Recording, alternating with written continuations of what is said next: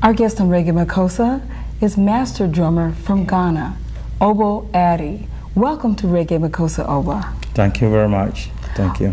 Obo, I heard that there is a city in Ghana called Tema that is a sister city to San Diego.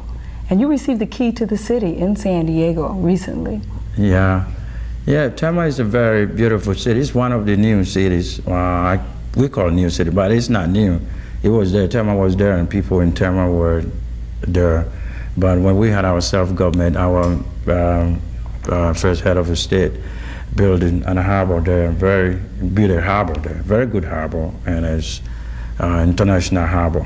It takes about 20 miles from the Accra Central, where I was born, to the Tema City Harbor, they call it. And I'm glad to be here to receive the key. And I think this is not going to be only receiving the key of a sister city, but I think it's going to be another step of peace in the world. Because if all cities in the United States will get sister cities and present keys to the people, and that kind of means we're getting together, the whole world is getting together. So I think it's not going to be only giving a key, and I will take that in mind, you know. I love that. It's a peace award then, huh? Yeah, that's right. That's what I mean. So does Tema look like San Diego? Yeah, sure, it looks. When I first came here about 3 or 4 years ago, and I look, you remember when we first met at your restaurant?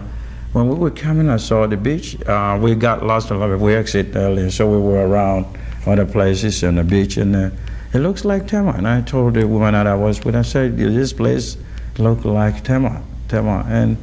And I was so surprised when you called me telling me that I was going to receive the key, because there's a sister city in Ghana called Tema.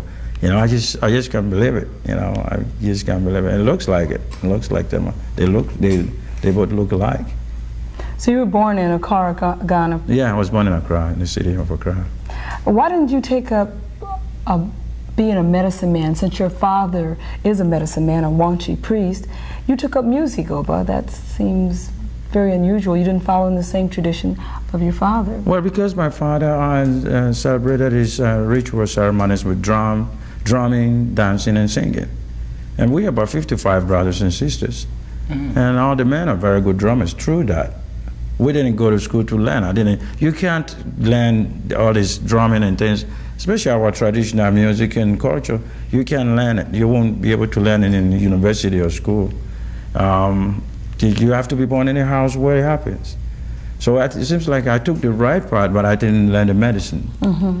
I know a little bit of medicine. You know, I can heal a little kid when there's a convulsion or fever, or no, we all know, many people know about that. But to become because his is not just the medicine. It's just not the herbs, but there's some spiritual things involved. Man, he possessed and predict what will happen next week or what will happen the next time, our future, and heal the sick through herbs. And he possessed and say, go to the forest and pick this herb, and we heal this person. But I didn't learn that. But the drumming part and the singing part, which my mother was doing, was the lead singer of my father's group. I took that part. When did you come to the U.S. and what brought you here, Obo? I was 1973, I think, when after the Olympic Games we found an agent in England who decided to manage the group, and he sent us here to Northwest, somewhere like in Seattle, Washington State's cultural enrichment programs, and we worked there, and we went around a little bit.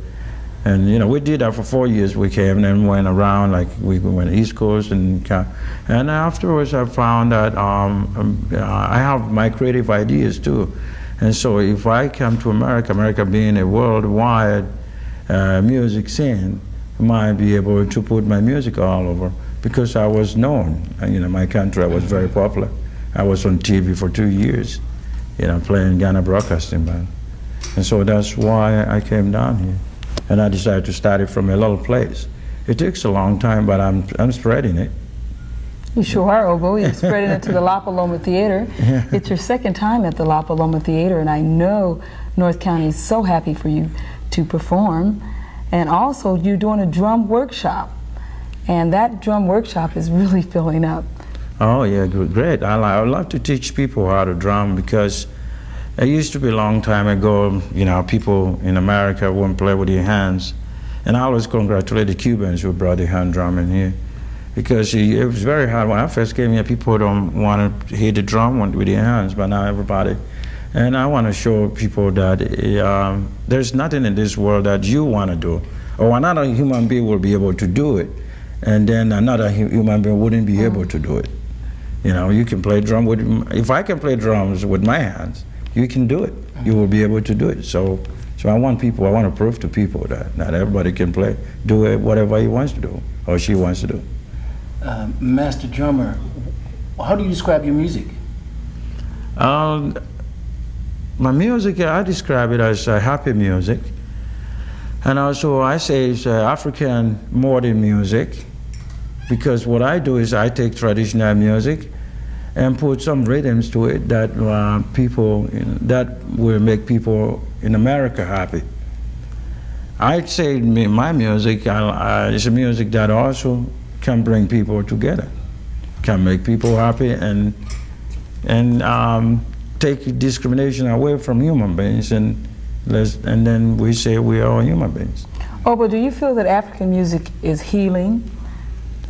Yeah, well, traditional music, some of traditional music is healing, and since you're using some of the spiritual rhythms in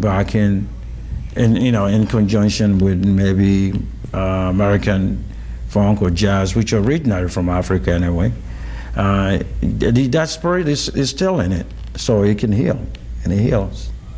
Where do you see African music going with Paul Simon's new album, Graceland album, with African Lady Smith Mombasa, Black Mombasa, playing with Paul Simon from South Africa, and King Sunny Ade coming May 27th in San Diego? I mean, it just seems like African music is really coming and being recognized in America.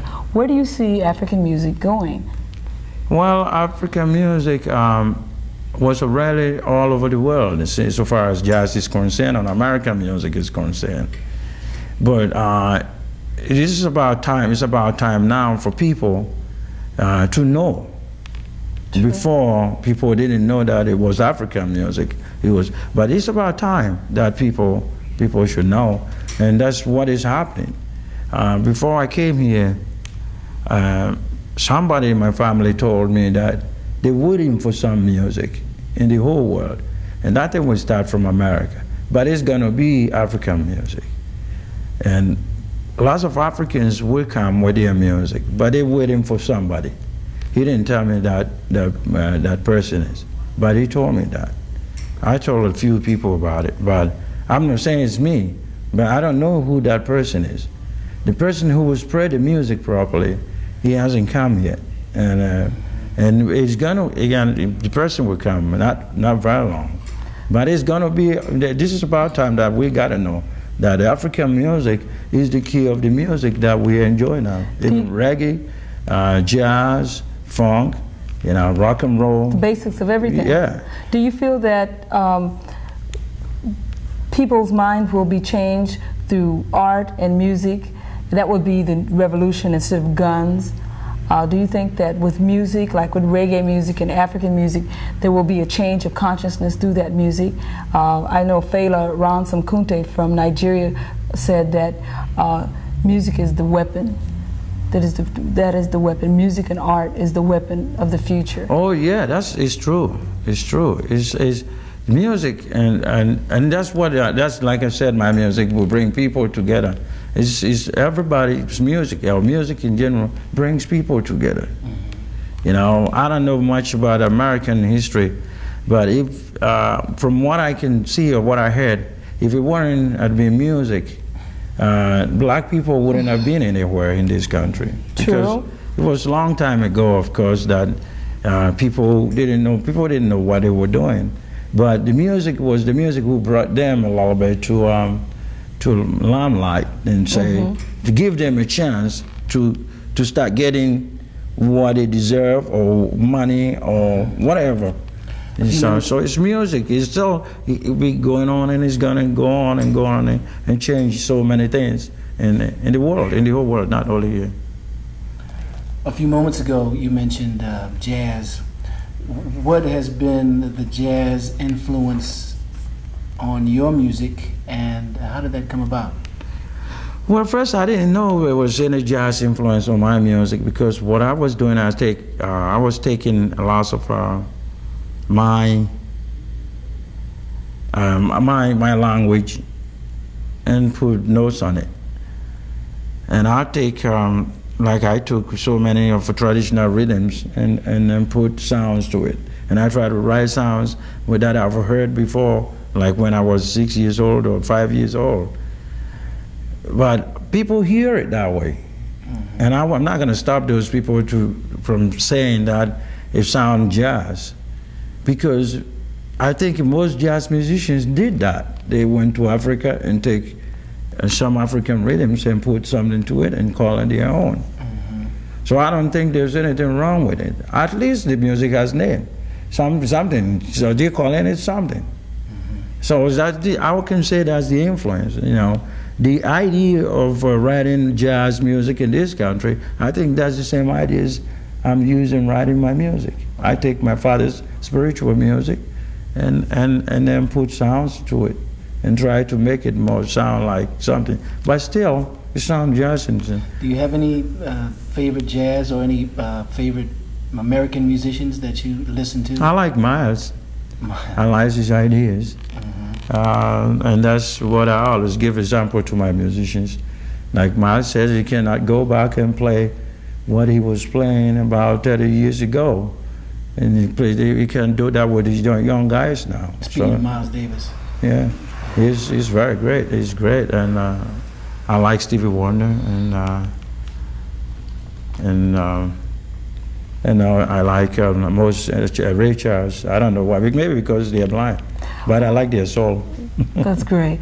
Obo, do you teach children? And also, oh, sure, yeah, but I've been doing that a lot in Portland. That's what I've been doing. I'm going from school to school. I think I've been almost all Northwest schools. With little kids, high schools, the middle schools, and little ones like 6 years old, 5 years.